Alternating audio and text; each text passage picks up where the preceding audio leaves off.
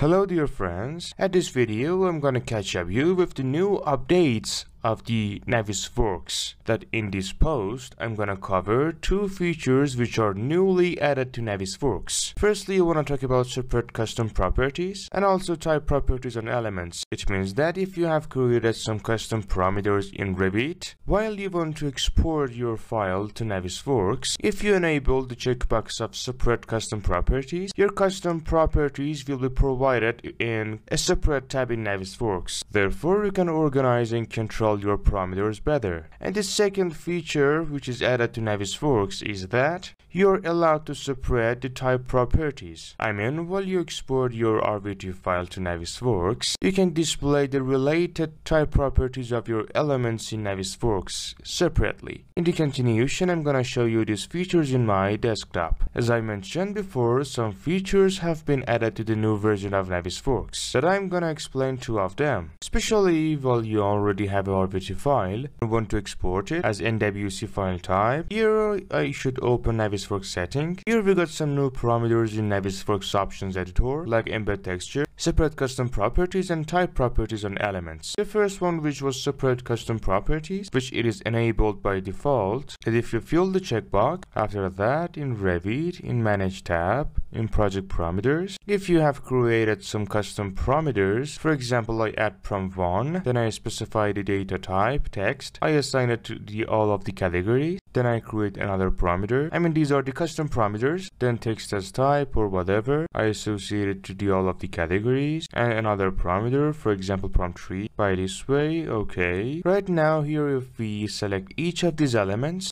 the added parameters or the custom parameters have been added to them. For example, I select the type of the window, then I specify A for prom1, and then for example I specify the value of B for prom2, and for prom3 I specify D, for example, or C. However, here's we got some default parameters, and during this example I have specified some unconsidered values. Anyway, this was all about the custom parameters. The next item, which was type properties on elements, here if you select each of the objects, if you check that option, you can export all of the specified parameters which are found in the type properties of each of the elements separately to Navisworks. For example, I specify win for model, or for URL, you can specify link address, or you can specify the cost, and so on. Okay, and finally I want to export my file as NWC file type. Before exporting it, I check the Navisworks settings, I make sure that these two options are checked, then I save the file.